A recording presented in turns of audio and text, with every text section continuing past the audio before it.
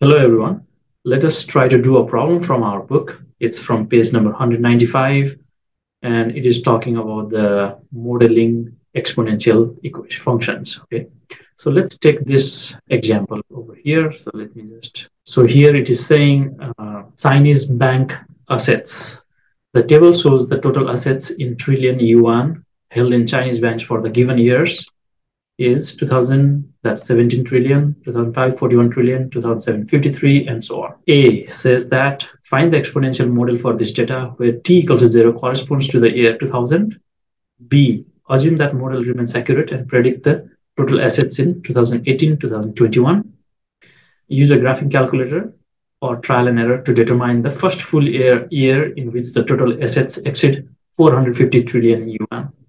Okay, so let me go towards GeoGebra, and this will help us model this data. Okay, so let me type all the data points over here. Since it is saying for t equal to 0 means that would be year, right? So that would be 0. So let's write down this is x, this is y, okay, and here this is 0, 5, right? For 2005, for 2007 it's 7, 2009 it's 9.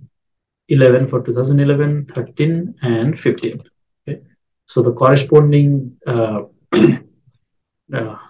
monetary amount is 17, 41, 53, 79, 118, 151, and 199.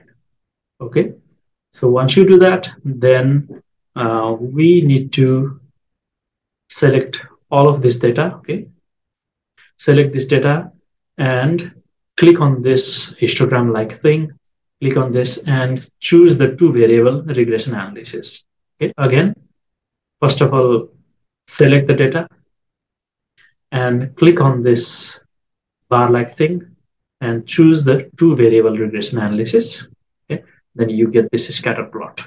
Okay, so you can see that scatter plot over here. And now it is asking about find the exponential model, right? Okay, so here you could see that it is asking about the exponential model. So let us go for that. So then click on this none, okay, where you have lots of modeling functions like linear, log, polynomial, power functions, exponential, growth, trigonometric, and logistic. Okay, so let's go for exponential. Okay, then you can see that this is a nice approximation, and this is the exponential approximation for this data. Okay, and the equation is y equals to 17.3628 e to the power 0.1665x, right? So that is the data, right? So we got our model. Now we would like to solve these two problems. Okay, what will be the total assets in 2018 and 2021 if the model remains same? So 2018 and 2021 means we can simply go in this way. So here, let's just simply write down 18 for 2018. And then you can see that that is 347.4335 trillion yuan, right? So that's for 2018, okay?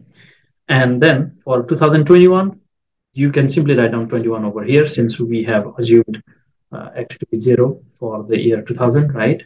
Okay, so 572.46 trillion yuan. So that is it. Okay, so this is how you try to figure out the values. Okay, now let us go for the final question. It is saying that use graphing calculator or trial and error to determine the first full year in which the total assets exceeds 450 trillion yuan. Okay, we need to find when the first full year, the number of years, okay, after which the total assets will exceed 450 trillion yuan. So for that, we need to draw this graph in a separate website. Okay, so let's go for that. So let me just go for GeoGebra. Okay, and in GeoGebra, you just plug in that value, which is 17.3628. Y equals to 17.3628 times e to the power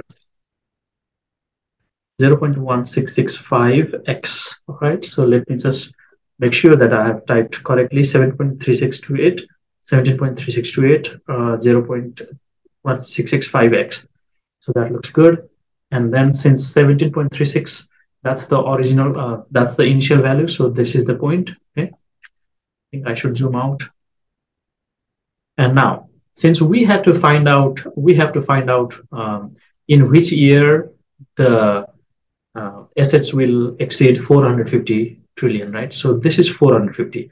X is the number of years, right? So yeah, X is the number of years, and Y is the assets, right? So that's why for 450, let me just input the value Y equals to 450. Okay, since Y represents the monetary value, right?